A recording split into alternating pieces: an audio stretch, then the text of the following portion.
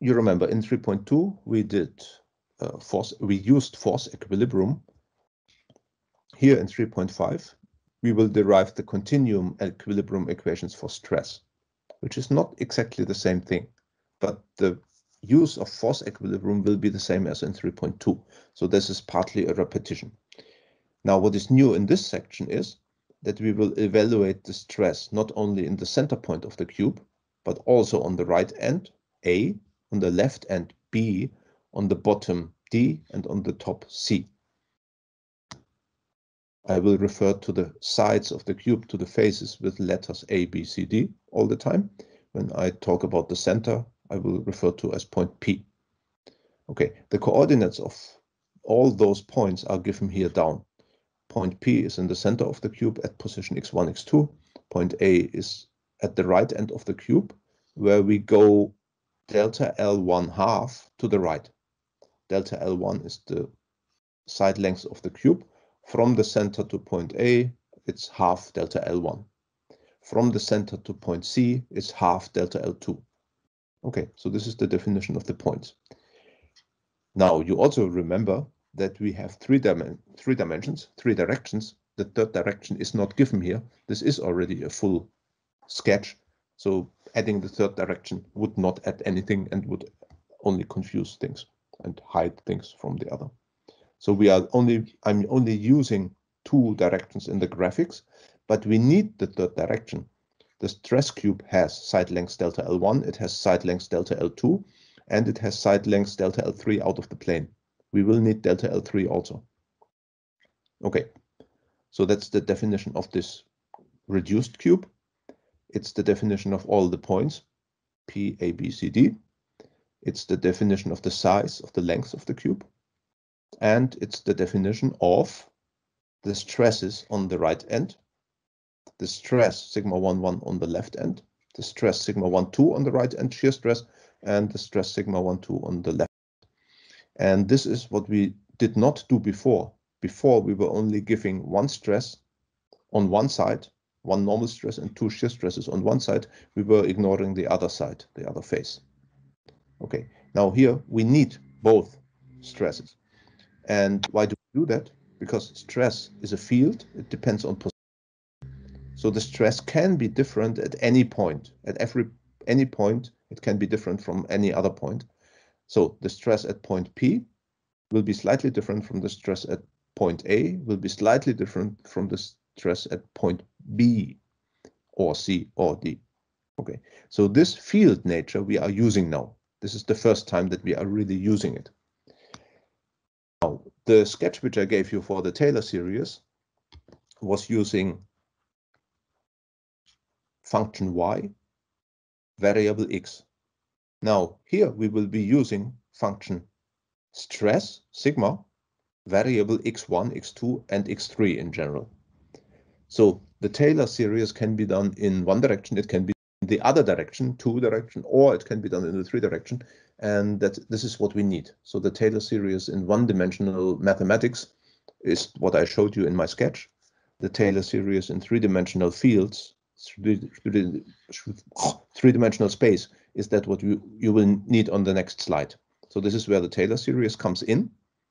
The x1, x becomes x1, and delta x, which I was using before, becomes here, due to choice of the side length, it becomes delta L1 half. So this is the delta x, x plus delta x in the sketch, x1 plus 1 half delta L1 in the slides. This is going to the right, x1 minus half delta L1 is going to the left.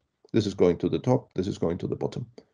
Okay, so, and if you stick to one direction, then the Taylor series is still well defined. If you stick to one direction at a time, nothing is new as compared to the sketch which I showed you. Okay, and now the final thing is the forces.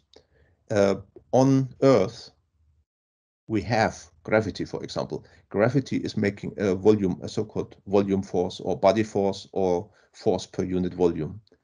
If you have a cube of material, the gravity will be mass times gravitational acceleration divided by the volume of the cube gives you this F2. So F2 due to gravity will point downwards. F1 due to gravity will be 0. But there can be other body forces, so that's why in general we use all directions body forces. In gravity will always be vertical. In outer space, the body forces will be 0. In the space station, for example, when you are in free flight. Okay, now, finally, after all these definitions, many definitions, which you, if you remember them and if you know how to read the graphics, I would not have had to do this in that much detail. I just wanted to repeat so many things. Now, after all these many definitions, we can write down the force equilibrium for this cube, and we begin in the one direction, as usual. So force equilibrium in the one direction requires that we understand what is the force on the A, on the right-hand side. What is the force on the left? What is the force on the top, which is pointing into the direction? And what is the force on the bottom, which is pointing into the one direction? Okay, so from the line here, you can already see what is happening. Sigma 11A multiplied with delta L2 times delta L3. What is that? That is the surface on the right-hand side. So sigma 11A multiplied with the surface is force on the right-hand side pointing in one direction. Sigma 11B multiplied with the area is the force acting on the left-hand side pointing in the negative direction. And this is why we are using a minus here, because it's pointing in the negative direction. Okay, so this difference here is giving us the difference between forces left and right. If those forces are not equal, then the body is not in equilibrium and it will start to move in general. Okay, and we have translated the forces into stresses.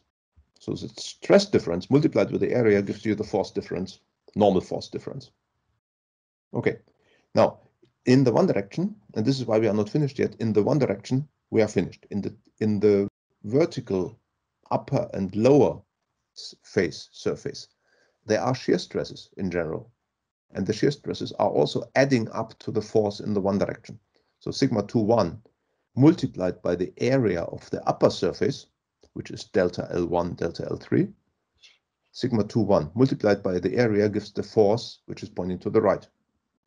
Sigma 2,1 on the lower face multiplied by the area is the force pointing to the left, and that is giving this term here.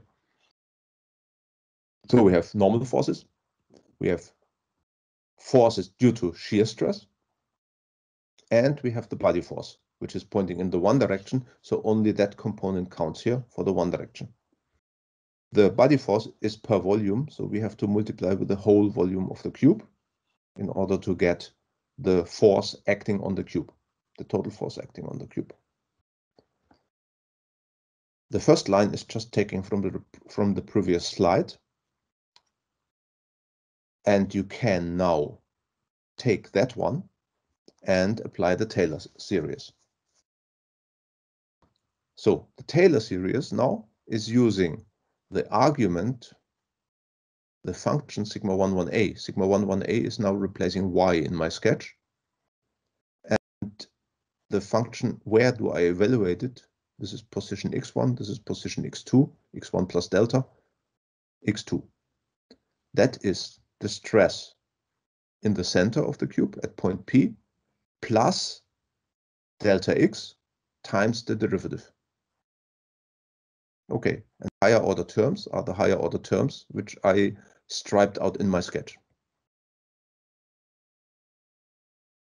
Okay, so we are only using the first term of the Taylor expansion, not the others, and we are allowed to do this if the cube is small enough. This was for the right-hand side, this is for the left-hand side. And when you do this, and when you insert everything what you have, then you see that the stress difference is delta L1, the length of the cube, horizontal length of the cube, times the first partial derivative with respect to one direction. For the shear stresses, you get the same. Okay, I make a short break here.